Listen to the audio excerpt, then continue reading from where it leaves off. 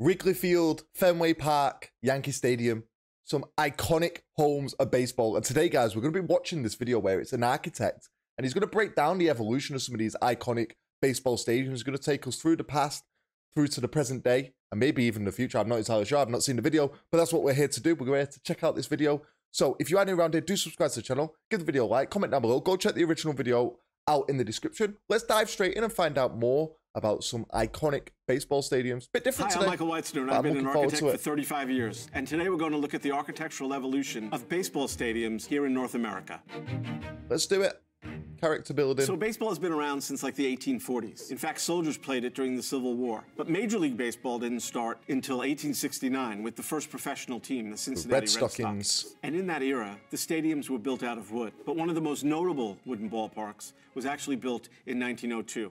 And that was the Palace of the Fans in Cincinnati. So what jumps out at me immediately is the symmetry they employ, putting this pediment sitting on these columns, almost like a little Greek temple, directly behind home plate. Then the wings of the stadium extend. I was going to say that it looks very European. That I also love the name Palace of the Fans. What a name. Out. They have what appear to be like opera boxes, which you can see here are in a serrated sort of pattern, supported on brackets. And these are sort of a precursor of today's luxury boxes that you find in stadiums all over the country. And then extending just beyond those boxes are the columns that support the grandstand. You don't want to be sat behind them. Of this type and of this time always had columns supporting them. And if you had to sit behind the column, your view was impeded. But typically those seats were cheaper. And so these columns support this extended capital, which supports the entablature, which runs all around. And that entablature, we're learning new words here. I don't know what the word entablature means.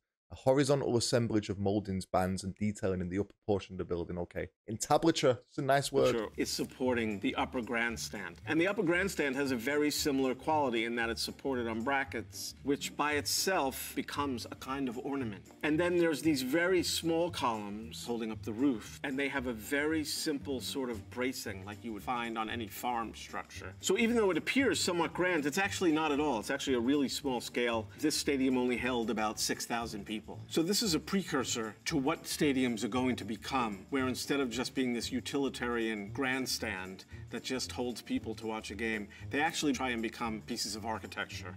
Next up, Shibe Park in Philadelphia. So here's what jumps out at me about Shibe Park. It's built inside the city grid, so it's part of the city. You can see all these row houses that are surrounding it. Those are all places where people lived, and the row houses almost become an extension of the seating because people would stand on the roofs to watch the game. Look at that. Very similar to what people do in Wrigley Field in Chicago. The other thing about being built into the city grid is that because it's this huge open expanse, it becomes almost like this grand plaza or a park, hence the name ballpark. And the other thing that stands out is it's got this very classical French Renaissance facade. I mean, it's a real building. It's no longer just a ballpark. It has a mansard roof, staying with the French idea, with these dormers sticking out of it. Let's get a closer look at the facade. It's made out of brick. The lowest floor is a more rusticated arrangement of brick, closer to the earth, a little rougher, and then it gets more refined as it goes up. These columns support this beautiful entablature with the dentils all along the edge that runs itself into the rotunda at the corner. That rotunda has this... Is it me, or does this look like it's leaning a bit?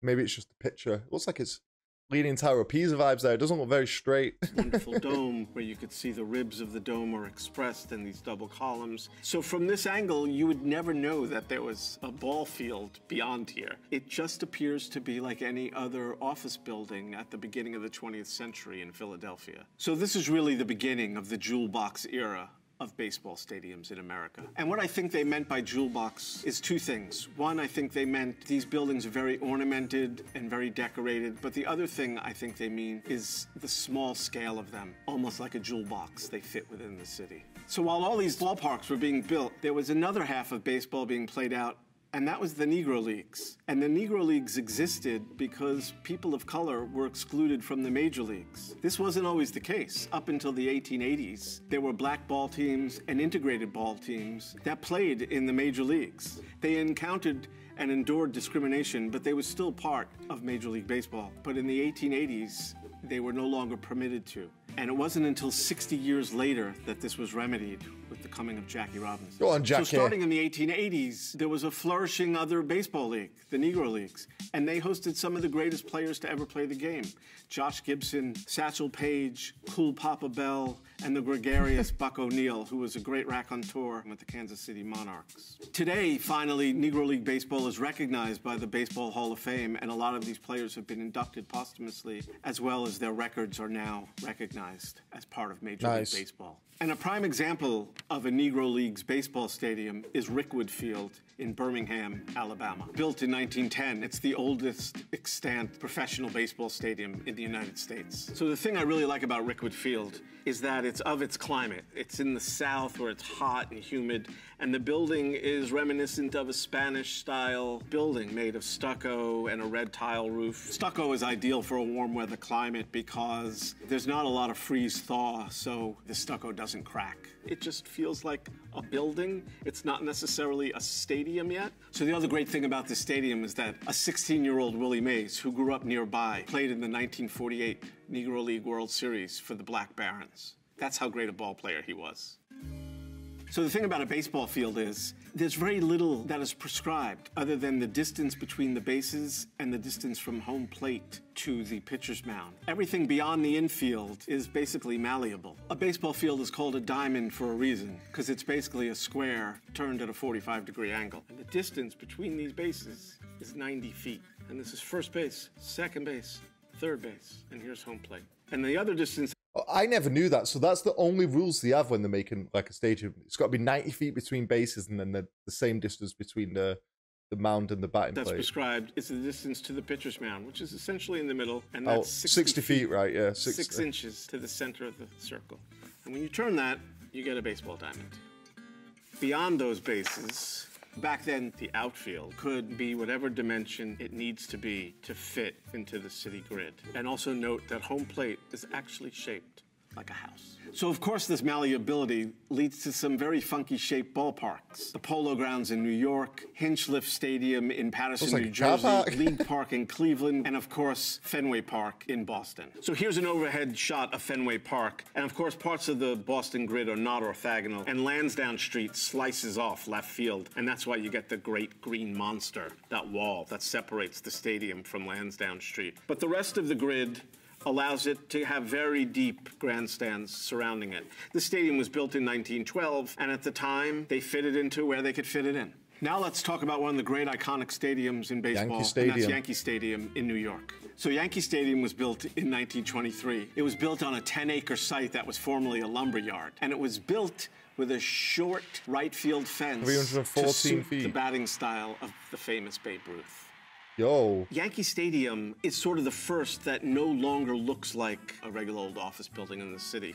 All of a sudden, it's starting to look like a stadium, like its own building type. It was much bigger than all the previous stadiums. It held like 58,000 people in 1923, which was enormous, and the whole scale of it is bigger now. It's almost reminiscent of the Colosseum in Rome with these big arched openings between these very prominent vertical columns, but it's stripped down. They don't have any capitals. In fact, the whole thing is sort of this stripped down classicism. And it's made completely of limestone, which is basically the Yankees flexing their muscle, even back then, to show that they were the richest team in baseball and that they could build a stadium all out of limestone. And it's got this great big entrance gate, which is very reminiscent of like a triumphal arch. And the other thing it has, which is very distinctive, is it has this big plaza out in front. So it's part of the city grid at 161st Street and River Avenue, but at the same time, it's a big enough piece of property that they were able to set the stadium back and create this sort of plaza for people to mill about before and after the game. It's no longer looks like just a regular old office building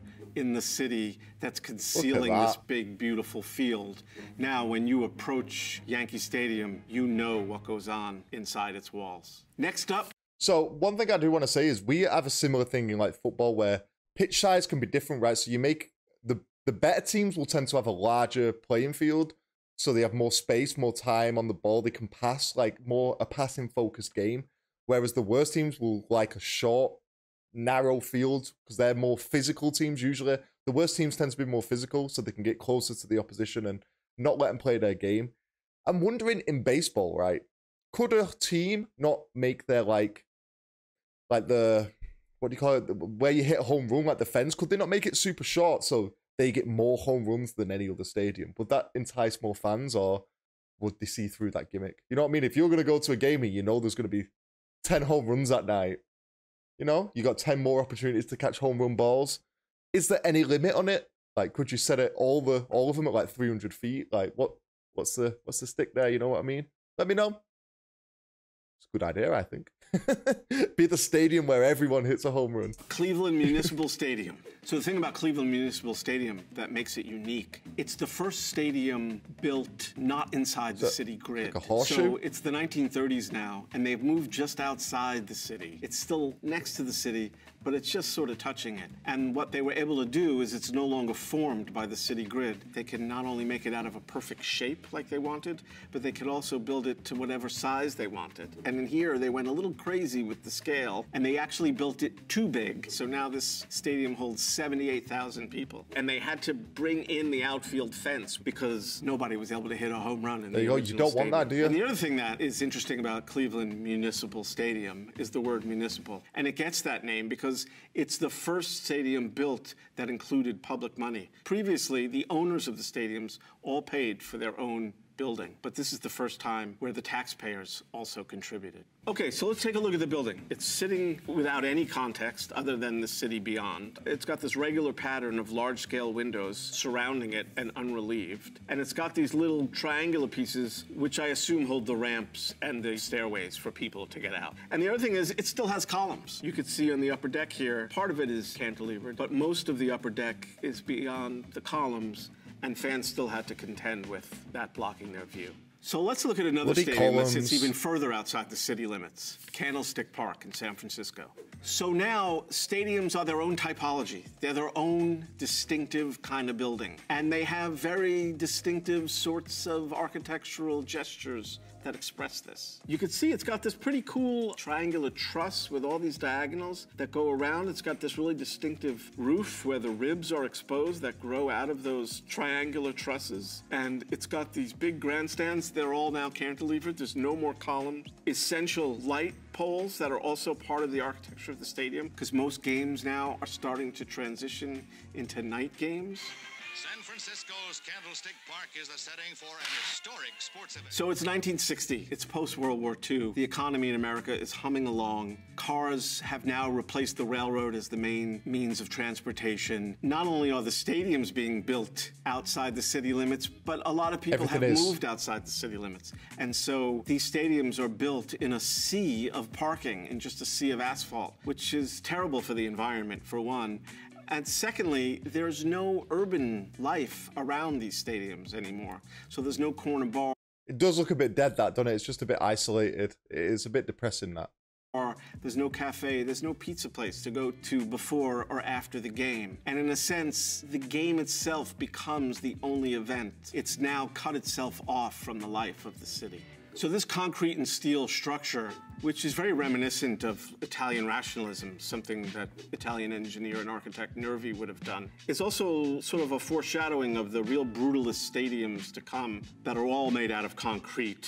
Veterans Field in Philadelphia. That was like a prison, that one. Three River Stadium in Pittsburgh and Riverfront Stadium in Cincinnati, to name just a few. Now let's look at a totally different kind of stadium type, and that's the Astrodome in Houston. So the thing about the Astrodome is it's built in 1965. NASA and the space program are huge in America at that time. Houston wanted to capitalize on that. So they changed the game completely by creating and building the first indoor baseball stadium. They created this enormous dome that spans about 462 feet, which is huge, and they create an indoor room to watch baseball in. It is air-conditioned, so it's always 72 degrees inside, and because it's inside, they can't grow grass, so they invent this synthetic grass, which they call AstroTurf. So the Astrodome was... I never knew that. I never knew that's how AstroTurf was invented. It just came from these guys making an indoor baseball stadium. The name AstroTurf makes sense.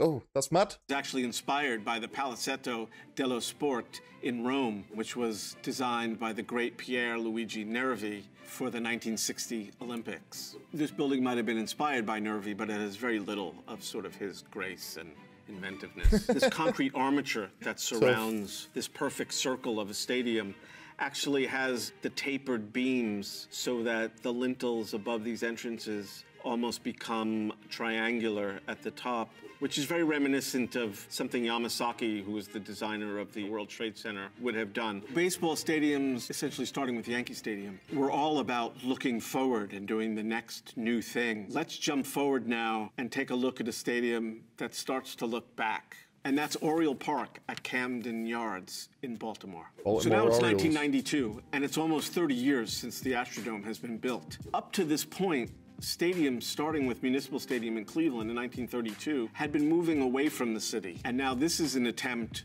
to return the stadium back to the city. Okay, and it's the first and the best of what becomes known as the retro era of ballparks. So let's take a look at the stadium, and let me tell you what jumps out at me. So the first thing is this warehouse that runs along the back, and that is an old railroad warehouse because the tracks used to run by here. Originally, the architects were going to knock that down, but the efforts of Janet Marie Smith, the project manager for the whole thing for the Orioles, insisted actually that they keep it. So that becomes a backdrop to the stadium, and so now the city becomes a backdrop to the stadium. And the ballpark now has sort of returned to the city where before it had left. So it has this very prominent stone base closest to the earth. It has these brick arches which are interrupted by this water line which ties the whole thing together. It has these clock towers which are concealing the exit stairs. And then it has this very utilitarian steel structure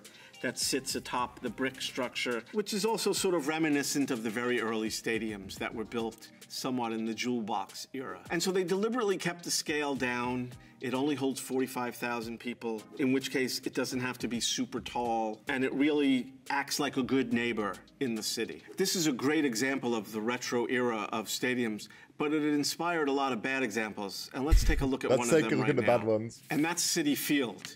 In New York. Like Camden Yards, Citi Field has this brick base, and then they have this sort of utilitarian steel structure atop for the grandstand and the light towers. But it lacks the small scale of Camden Yards, and it's not part of the city. Yeah, it's far away, and its design is based on a stadium that was very connected to the city, and that's Ebbets Field, which was in Brooklyn. I mean, as a standalone stadium, though, I do actually quite like it. From that shot there, that first shot that he showed at the top, I really like that. When he showed the second one, it looks isolated. I can see what you're saying, though.